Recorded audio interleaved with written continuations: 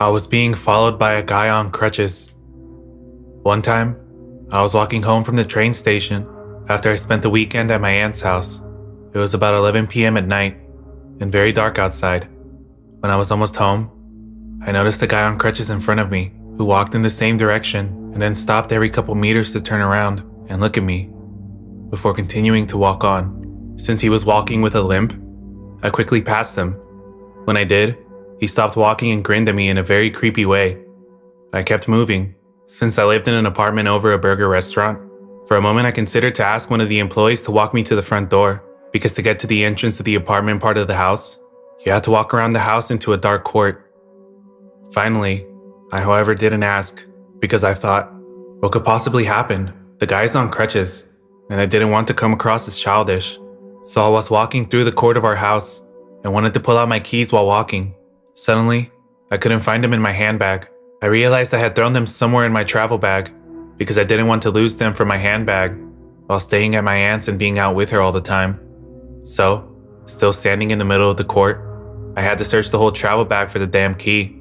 I was so distracted by the whole key searching incident that I totally forgot about the creepy guy I had encountered before. When I finally pulled the key out of the bag, I looked up, and the creepy guy from before was standing right in front of me, grinning. I always thought in a situation like this I'd start screaming, but instead, I couldn't get myself to make any sound at all. With the keys in my hand, I started running for the front door, opened it, and jumped inside the house. The guy, still walking with a limp, followed me as fast as he could. Luckily, due to his injury, he wasn't as fast as me.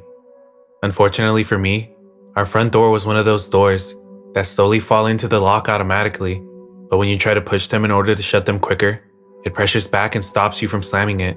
So there I was, trying to push the door into the lock, while the creepy guy was on his way to follow me into the house. Believe it or not, the door fell onto the lock right in the second he reached the doorstep. Through the glass door, we just looked at each other, both breathing heavily from the race. He looked quite disappointed. I quickly ran upstairs to my apartment and locked myself in it. Later that night, I looked outside my window and saw the same man walking up and down the road in front of my house. He stayed there for about 3 to 4 hours after the incident. I can't tell you what it is that made me not call the cops. I guess I was like, after nothing happened, what can they do about it? After that, I didn't feel safe in my home anymore because I knew that he knew where I lived. I only left my apartment when being picked up or dropped off and made sure to be home before it was turning dark every day for 2 weeks. Finally, I decided to go to the police and tell them about it, to ask whether they could keep a special eye on the neighborhood for a bit. I went to the police station, and it happened exactly how I feared it would. They took notes and said, we can't really do anything about it now. You should have called it before, but we'll make a note. A couple days passed and suddenly I get a call from another police officer who asked me a lot about what happened. He then tells me that they've been looking for the guy on crutches for months already because he molested several girls in our town, followed them into their apartments, and even stepped in front of their doors. He had been in police custody before, got out, and violated probation. He had some kind of mental illness too. The police officer told me to immediately call in case this guy showed up again. He luckily never did. It was only then that I understood the seriousness of the situation and realized that I most likely escaped an attempted assault in some sort of way by just an inch. I, in a way, really didn't believe myself that the whole thing had actually happened before the police guy called me back. That was 5 years ago, but I still think about it from time to time, and it still gives me the creeps. Hey, creepy guy, let's never meet again.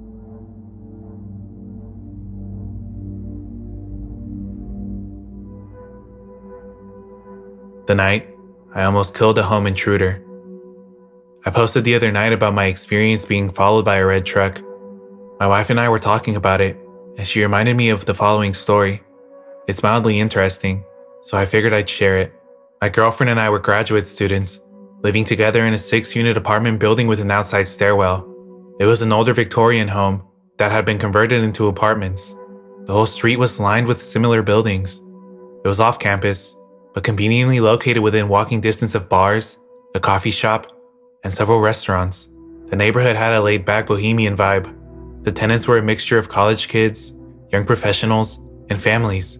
The area was generally safe, but it wasn't too far from a rougher section of town. It was a Thursday night, and being the night owl that I am, it was past 3 a.m. and I had just finished the movie. I turned the TV off and went to the stairwell for a quick smoke before bed.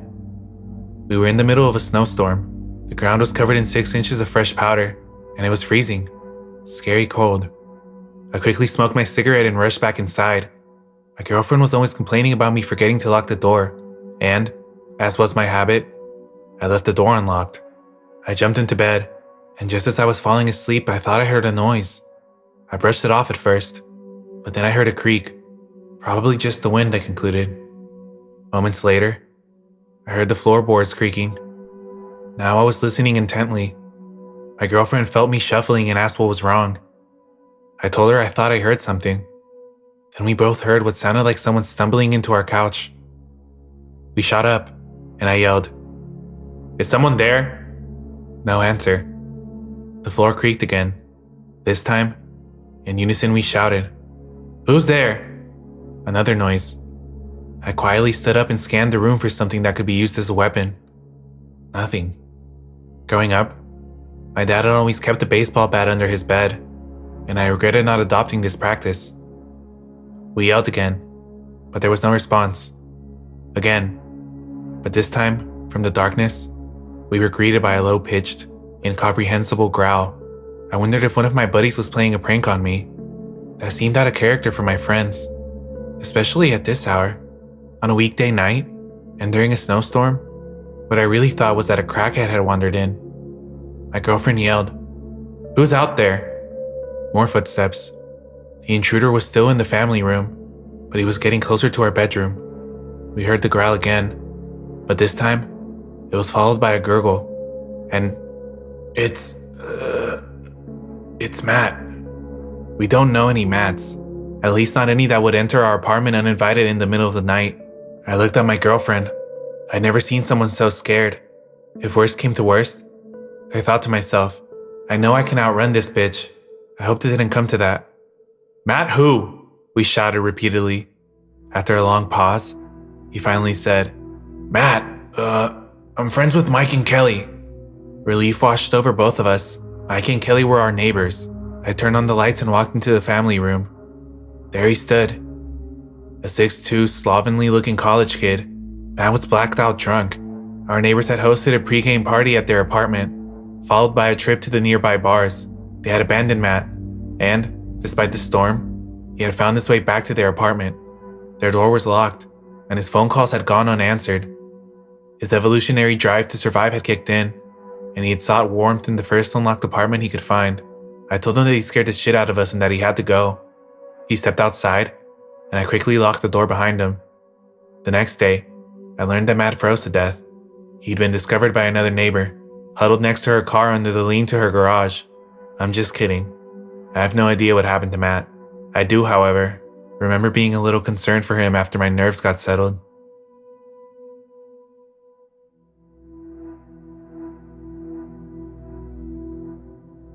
University cult leader. I was in my first semester of university. I had just graduated college not too long ago, and had entered into a program that after a while, I would come to resent. During that time, with adjusting and taking daily transit an hour and a half away from where I grew up, into the big city in order to study was somewhat of a new adventure to me. In a lot of ways, I was just beginning to sprout as my own individual, and trying to carve a path for my life, while simultaneously opening myself up to new experiences and a new environment. I have longtime friends who go to the same facility as me, but at the time, our schedules wouldn't always line up. This meant that a lot of my days were spent traveling back and forth and walking around the city alone. I really wanted to try and expand my horizon of experiences and friends during this period. In a lot of ways, I was really desiring to find a good community on campus that could help satiate my boredom and loneliness. I can be extremely extroverted, but sometimes I find that it takes a lot out of me to try and actually pursue and maintain friendships that haven't been established years prior. I've made friends before from different classes in college, but ultimately, I would end up texting less and less until eventually, either side would end up ghosting one or the other. Because I'm a busy guy, I don't find myself prioritizing people who I feel aren't as important to me as others. I know, a shitty thing to say, but nonetheless the truth. One day, however, I met Joel. I was on the phone with my fiance, and I distinctly remember exactly how it all went down. I was walking out of the old school Starbucks with a decaf coffee. I had one headphone in, and I was heading to class through a small stretch of underground passageway under the street that connects the school's library building to the actual building that possesses classes. As I was hastily making my way, I saw this short and stout guy, looking roughly my age at the time, with a thick brown beard and hat on. Our eyes met, and as I was about to simply walk past, he asked me something in a very charismatic and calm tone. "Hey, sorry to bother you. You look like a pretty busy guy, but I was wondering, do you mind doing a survey about religion? It's for one of my classes." To this, I regret answering, and wish I simply continued walking, but at the time, I was becoming more and more compelled by the notion of formal religious institutions and questioning my own religious faith, particularly leaning towards Christianity. "Sure," I replied cordially. He then introduced himself as Joel, and after we went through a small survey pertaining to religious affiliations and perspectives on religions, Joel informed me that a small group of students like himself were planning on getting together as a group and discussing various religions in order to gather new insights and to create a community. Of course, with the prospect of finding some new friends on campus and also exploring my own spiritual perspectives, I gave him my number after he asked for it, and he said he would contact me in the next following days. Upon entering our first meeting, I sat down in a very crowded place with seats at our school facility and was greeted by Joel alongside a bunch of other members. They introduced themselves to me and vice versa, and they were all extremely kind to me. We began our small group meeting, and I was a bit shocked to find out that the sole topic that we were to discuss was Christianity. I wasn't aware that we were only going to be discussing Christianity, which was against what he had proposed this group to constitute upon our meeting in the tunnel. That being said, I was still curious enough to continue, and I was accompanied by 3 other young guys of my age, who after a bit of talking with, I found out we had a lot of similar interests. Joel, who now presented himself as the leader of our study group, relayed how we would be analyzing Christianity through a multi-step program designed to unveil the holy power associated with religion to us. Since I was curious and wanted to learn more about the religion, as well as having made some newfound friends, I continued to attend this study group for the rest of the semester, in which there were a few circumstances where I questioned Joel's interpretations, and was met with hard resistance. It felt like at times my wavering belief in what Joel was saying would be met with straight dismissal, as opposed to actual conversation. I continued to brush that off, as the group that I was working with got closer. The school's club, which I was now a part of, provided me with exactly what I had wanted. We even went to a church-run event together, where I quit vaping and many individuals reported mystical experiences. Things only started to get concerning with Joel during one of our one-on-one conversations. I discussed my personal experiences and belief in my newfound religious beliefs, and all my former spiritual experiences as well. And Joel exposed me to a story and a few incidents that at the time, I definitely should have taken as red flags. For example, when he was younger, he had gone on a retreat where when he was in prayer, he said that he had begun to hear the voice of God talk to him. I questioned at first if he was referring to the voice of God as more so a metaphor, but he had reassured me that he literally heard God speak to him before. When he told me this, I became a bit unnerved. At the helm of this community was Joel, but in all other senses, I was satisfied with who I was and what we were doing together. Though I am not entirely dismissive of strange occurrences, especially pertaining to spirituality, his experience talking to God in his head came off as uncomfortable for me. He also said that the way that he would pray would involve a direct conversation and reply with God. Out of discomfort, I wouldn't prod him on what he meant by this. This, of course, was just the beginning. After the summer had ended, I had found myself in the most religiously devoted state I had ever been in. Throughout the summer, I had had a treacherous injury which made me housebound for months, and to call upon God in a lot of ways for strength. With my newfound devotion, I was elated to fall back into the community that I had nurtured and grown with throughout the last semester, relating to something that I found deep joy in. But at the first lesson of the semester, something was very different. Joel, as before, was at the helm of our study sessions, but was now perpetually interrupted by people coming to greet him and give him praise. It was so bad that we essentially sat and watched for 20 minutes before we can get on with our lesson, as more than 10 people, mostly young men our age, came to greet this man. As aforementioned, when not unnerving, he was extremely charming and gave the impression that he cared deeply for everyone. Once our lesson began, he introduced us to the second phase of the program. He explained that this was one of the toughest programs of the different levels there were, as it required more devotion and, more importantly, an emphasis on sacrifice for those who engaged. He showed us a diagram of a small stick person, and he showed that in this program, we would have to accept Jesus as the center of our life. He explained that by making our lives surround Jesus entirely, that we would not be losing something, but be gaining. He also began to go over the notion that sex before marriage is a sin, and that if we were continued with this program, we would have to make the sacrifice of giving up sex in our relationships and prove that we weren't. He said that many guys weren't able to continue because of it.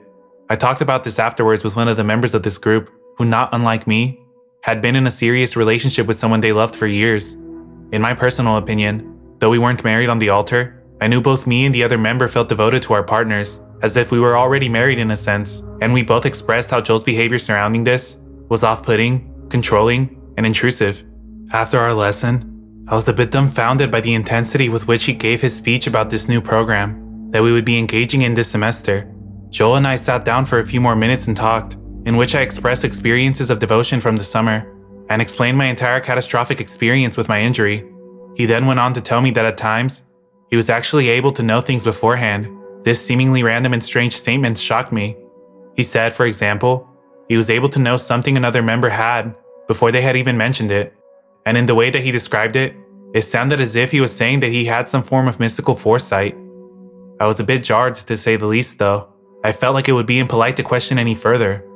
Joel then went on to tell me that he believed that if I successfully completed this program, was primed to become a teacher for the first program I had done the semester prior, leading others who would join, and that I had a bright future in the organization. In that moment, with what he had laid down on us in the lesson, I felt overwhelmed by his expectations of me. It also became evident that Joel was not a student at our facility. In fact, he was in his mid-30s and had kids. He was actually just a part of an organization that recruits people to become Christians and missionaries that works on our campus. This meant that he actually lied to me when I had first met him. He wasn't a student. There was no group talking about various religions, and his whole purpose was to convert me to make me join the organization he was a part of. At this point, school began to pick up a lot, and I was also working part-time to help support myself. As I was on the train to head back home the next week, I had forgotten that my second lesson of the program that semester was supposed to happen, so I texted Joel saying, "Hey man, I actually got onto the train and forgot about our lesson. Sorry about that, dude. I'm not going to be able to make it. I also have work later." To which he replied, "Can you get off of the train? Try and get here as soon as possible." I was a bit dumbfounded at this question. Since I live an hour and a half away, it wasn't as easy as getting off of the train and heading back the opposite direction, and he knew that. He knew that the area I live in is remote and a long distance away. I also told him that I have to work, which he had plainly disregarded. "No man, unfortunately I can't come. Have a good lesson," I replied. To which he said again, "Come on man, just get off the train and come back." At this point I was annoyed. Not only did I feel like he was commanding me, but that he was also blatantly disregarding the fact that I said no, and that I have work that day. So, I didn't answer him. I talked to my fiance about how I was starting to feel about the whole idea ordeal, and how I felt guilty about having feelings of wanting to distance myself from the group, while simultaneously not wanting to lose the community and friends that I had established along the way. My fiance told me that the way Joel was acting, and with regards to the things that he said, that she was starting to become uncomfortable with the whole situation.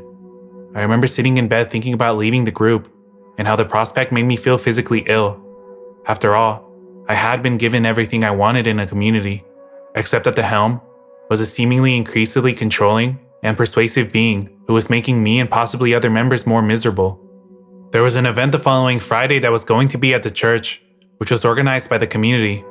Originally, since many of my friends from this group were going, I intended to go, but alas, I was scheduled by my boss to work that day, so there was no way I was going to be able to attend. I knew that Joel would be insistent upon me coming anyways, so when Joel texted me reminding me that the event was Friday, I told him that I wasn't able to go because I had work. To this he replied, and simply said, "What? Bro, no way. You gotta come. Take off work and find somebody to take your shift. God wants you there." As I expected, he dismissed my decision, and also said that I had to be there because God wanted me there, as if he was his mouthpiece. I went on to text him again, and informed him, "No, sorry man, I cannot do that. I just got a promotion and I have to be there. I hope you guys have a great time anyways." To which he then again replied similarly to what he had before. This was my personal breaking point. He knew the importance of my financial situation, and his dismissal of my personal boundaries, as well as his commanding, made me decide to text him explaining that I was done with the group. and that I wanted to pursue my own religious exploration without the group from then on. I felt as if he was slowly, but surely increasingly controlling me and trying to take what he could, commanding me as if he were the leader of my life in any way possible. It was even up to him if I could sleep with my fiancée. He replied with a long paragraph, persisting in this sort of overly kind manner that I had to continue with the group, and that it was God's will for me to show up to this event, even though I was completely unable. He was certain that this group was meant for me, and that God had told him that this was where I was supposed to be. After I responded again telling him to stop, and that I would not, he sent me another paragraph of similar length, repeating what he would say. No matter what I would say and whenever I would say no, he would overstep my boundaries while maintaining a kind and friendly tone in order to try and push me into submission when I had clearly said no. At this point, I said I did not want him to talk to me anymore, to which he replied, "Bro, why? Can we meet up? I want you to explain why you don't want to continue, bro, so we can meet up and do that, and I can get a better sense and we can figure out what we can do from there." Even this, I knew he was trying to elongate his chances of bringing me back into the group and continuing his reign of control. I said I didn't want to, so he asked again. I decided at that moment that I needed to block him, so I did. A semester later, I was walking down the street of my school, and as I walked by a pizza parlor, lo and behold, who came out?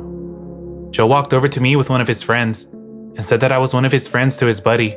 I uncomfortably stood there, and his friends went inside for a moment while Joel turned around to look at me and asked with his disarming gentleness, "Did you block me?" I replied, "Yes." He then said, "You shouldn't block me. That way we can meet up and talk, because I want to know why you left the group." To which I evidently was frustrated and said, "Okay," and went on my way. That night he texted me on Instagram insisting we meet up again, and I blocked him there too. In short, I'm thankful for my fiancée who is the love of my life. Without her, I'm not sure I would have been strong enough to have left the group and his control. The fact of the matter is that there were other guys in that group who had absolutely nobody. They had nothing, and they were prime targets for a charismatic and controlling freak. There were members of that group who were in higher levels, so to speak, who had done all the programs, who seemed as if they were emaciated, but they had become such restricted fundamentalists that their lives and their openness to new experiences were significantly thwarted. Beware of who you let into your life. And just because somebody is nice to you does not mean they might not have ulterior motives. Also, learn to stand your ground and respect yourself. If you say no, mean it. So Joel, you controlling cult leader, let's never meet again.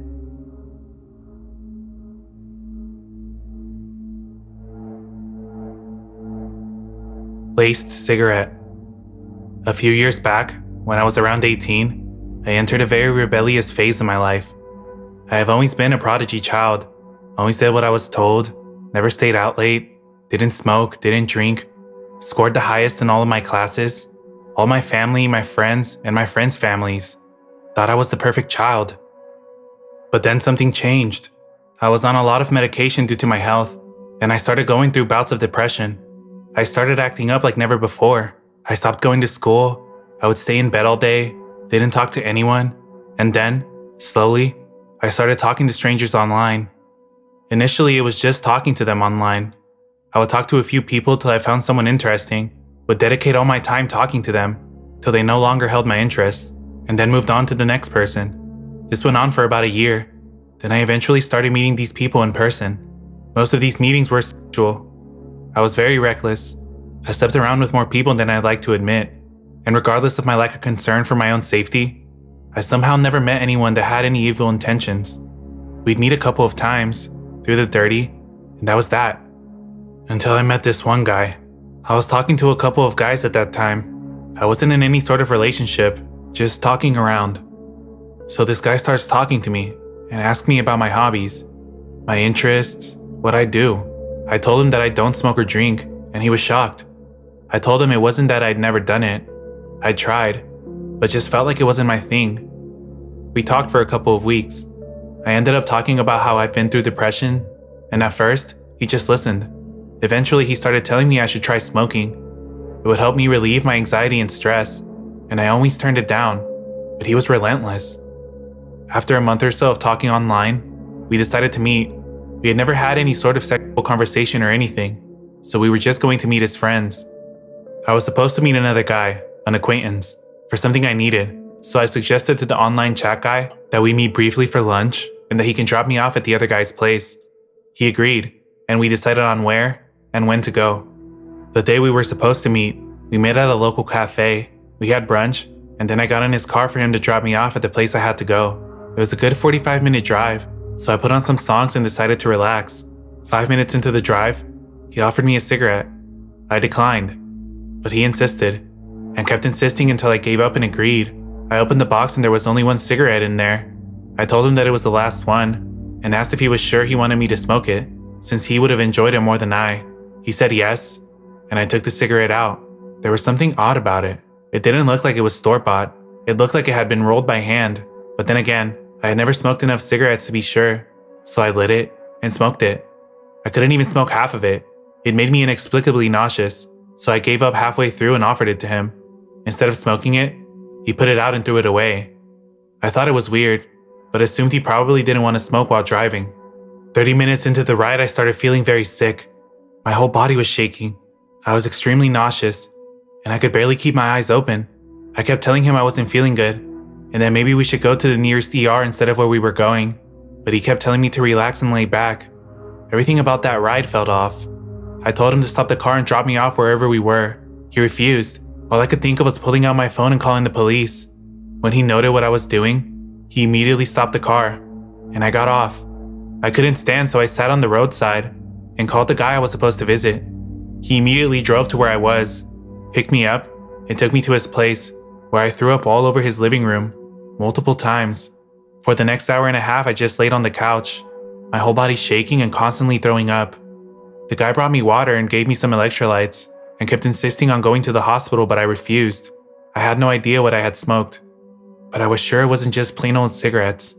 I was scared if it had been some illegal drug, and if the hospital caught on, I would get into trouble, and I absolutely did not want my parents to find out what I had been up to.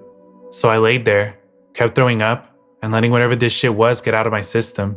All of these years later, I am now married to the guy who picked me up from the roadside and helped me through an insanely embarrassing time.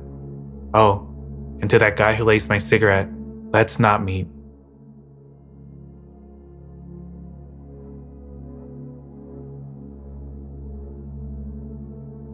I don't know if I would have made it out of the woods if I had done what he wanted me to do. Hello, I just came across this subreddit, and gosh, some of these are terrifying. I do have a story of something that happened to me from a long time ago, but in hindsight, it was really dumb of me, and I feel terribly dumb now. So I've always been hesitant to tell a lot of people I know about it, except for my psychiatrist. And I always apologize for long posts, so it's hard not to here. There were some other conversations that I had with this man named John, but I left some of them out for length's sake. This was a few years ago. It was pretty late, past 1:30 or 2 a.m. I was living with this boy who was pretty abusive, and he had gotten really jealous at this party we were at earlier that night. Not even an hour after we had gotten home, he tossed me out onto the front porch and locked the door behind me. I was knocking and pleading for him to please let me back inside. I was still wearing what I had worn to the party, and it was freezing out. I wasn't sure what to do. He had my phone, purse, and wallet in the house with him, so I sat on the porch crying. When he turned off the lights both inside and outside of the house, I knew he wasn't going to let me back in. I felt so hopeless and cold. I thought about knocking on the neighbor's door, but I had anxiety about waking any of them up and causing trouble for my boyfriend. So instead, I decided I would try to walk to this gas station and motel so I could use their phone and try to call a girlfriend of mine to see if I could sleep over with her. Ironically enough, the road I was walking on was Donner Pass Road, so the freezing cold was fitting. But anyways, a little into the walk, this tall white pickup truck was approaching on the opposite side of the road I was on. I tried not to make eye contact for obvious reasons, but then I heard the truck stopping and beginning to make a U-turn, and my heart just started pounding. I just about froze up, but forced myself to speed walk at the very least.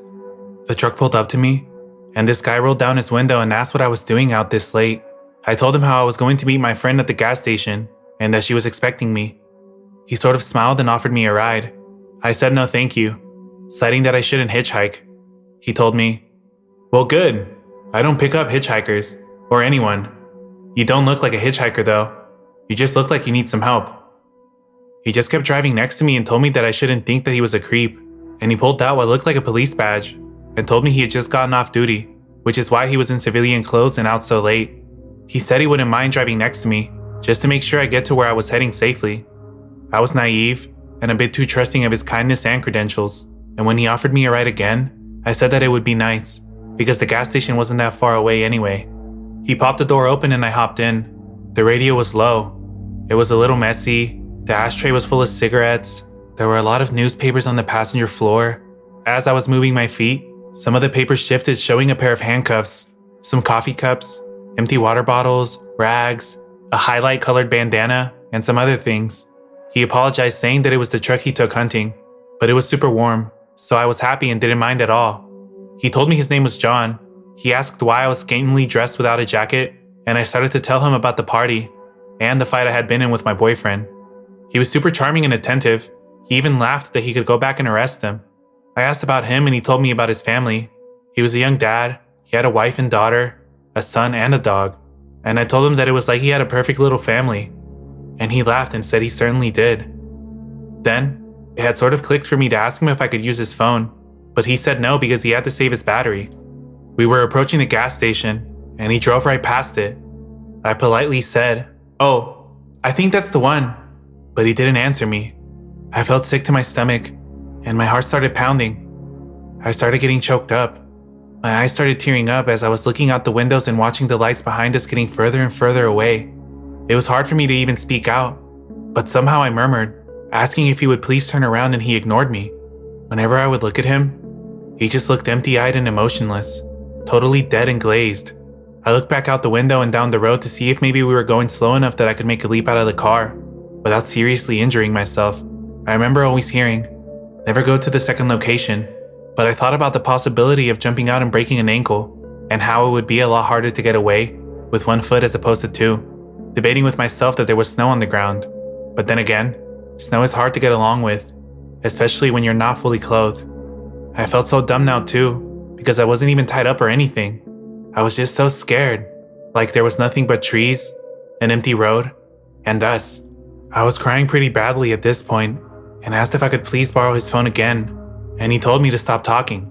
Then he started talking underneath his breath, saying, "Girls shouldn't be out so late. You shouldn't have been alone this late. Look at what you're doing to me. Dressed like a slut," and other derogatory things. As he kept saying these terrible things, I wasn't even responding. I was just crying and trying to think past the fear I was feeling. I remember the pair of handcuffs.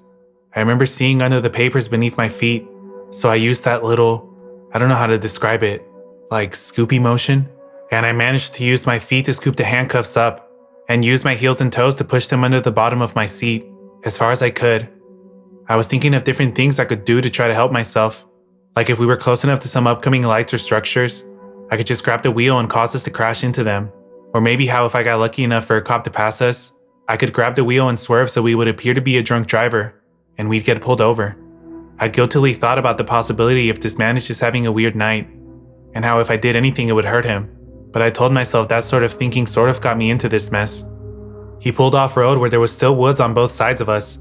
On his side, the wooden trees were closer to the road than on mine, and there was a small gap fully covered in thick snow, before the trees thickly picked up maybe 10 to 16 yards away. He turned off his car, and coldly said that there was something wrong with the car, and to get out with him. As he grabbed the keys and was stepping out of the car, I grabbed onto the center console, and cried and pleaded not to make me get out with him, because it was too cold. He turned around to face me, his door still open, and shouted at me to get out of the car, because we had to go check the trunk bed hatch. I dug my fingernails deeper into the console, thinking my cries of no and head shaking would cause him to come around to my side of the car and drag me out himself. I was crying, and said, "Please, John, I'm so cold and scared." I was thinking of everything I've ever heard. Humanize yourself. Use first names. He stared at me in this way, like I can't even describe it to this day. I don't even know how to start. He got back in the car, and I slinked towards my window, scared he would drag me over the console. He turned off the headlights, and everything just looked dark blue. He stared at his steering wheel for what felt like years, before lighting a cigarette, looking out his window, back at me, and then back out his window. He heard me shuffle my feet on the newspapers. I was just adjusting my legs, but while still staring out his window, told me that if I thought about running, he had a quick way to get me where he wanted. And oddly enough, I was sort of thinking of running minutes before that. but reasoned that if he wanted me out of the car, then I should definitely stay in. Otherwise he could chase me or shoot me. I'm glad I was right. I think at that point, I sort of hit the bottom of my reserve, and instead of panic, there was numbness and exhaustion. There was still an occasional hot tear or two, but I just remember being numb. I talked to a psychiatrist about this sort of feeling, and he thinks it came from my ex-boyfriends giving me PTSD. It was dead quiet, but I finally, just barely audibly, told him that my friend was still waiting for me, and asked about his wife and children, and he flatly said he didn't have a wife or children, and that his house was empty. I asked him what he was thinking about, and he said, "I'm thinking of what to do with you." He didn't say it angrily. He just said it flatly and coldly, which sort of scared me more. I did start getting worked back up to a cry at that point, and he told me not to cry, and turned the car on, offering me some heat, but I just cried, and said I wanted to go home. Eventually he started driving, and kept driving until we were approaching a gas station. I was gauging the right time to reach for the wheel, but before I could, he started slowing down. While pulling up, he told me not to tell anyone, or he would find me. Then he told me that he was doing this to teach me a lesson not to hitchhike with strangers. He was almost coming to a complete stop when he told me to get out before he changes his mind. Before he could get another look at me to assess my understanding, I was already down out the truck and sprinting towards the gas station. The panic was overwhelming me, but then I stopped and remembered to try to see his license plate. I turned around but only caught the blur of the last 3 numbers as he was driving off. I ran inside and asked the clerk on the counter to please call the police. I waited until the officer got there, and I'll be honest, I was a little scared it would be John. My fears melted away when the new-faced policeman got there. I gave him the description of John, his appearance, the vehicle color and type, the parts of the license plate number I had caught, the fact that he said he was an off-duty cop, just basically anything I could. I asked him if he could look at the camera, and the officer disappeared in the back for a little bit, then came back out saying there was nothing on them. I asked if I would be able to look, and the officer said no, and asked me if I didn't trust him. I told him of course I did. The officer then gave me a ride to my friends, lecturing me for hitchhiking, consisting of him repeatedly asking if I knew who Ted Bundy was. I never heard anything back about the report that was made, so I would try to follow up, and each time I did, they never got back to me aside from the one time I was told my case number didn't exist, but that didn't stop me from trying to follow up. Throughout the months and years, I asked my friend if any weirdness or anything like that incident had happened to her or anyone up there, and she only says no. So I sort of let it go, and try to tell myself that maybe he actually was trying to teach me a lesson or something. I mean, I definitely never hitchhiked again, so if it was a lesson, it certainly worked. I never heard anything back having to do with the case. I never heard of any other odd experience up there. Maybe it was just one man trying to teach me something. But honestly, sometimes I think I tell myself all that to help me sleep better at night. It all felt really real. Even if it wasn't real, I'm really glad I didn't get out of the car in the woods that night. That's all for this video. Let me know which story was your favorite down in the comments. And shout out to our cool crew members. You can also join by clicking the link in the description. But you can also support the channel for free by simply subscribing and leaving a like. Anyways, I'll see you in the next one. Thanks for watching.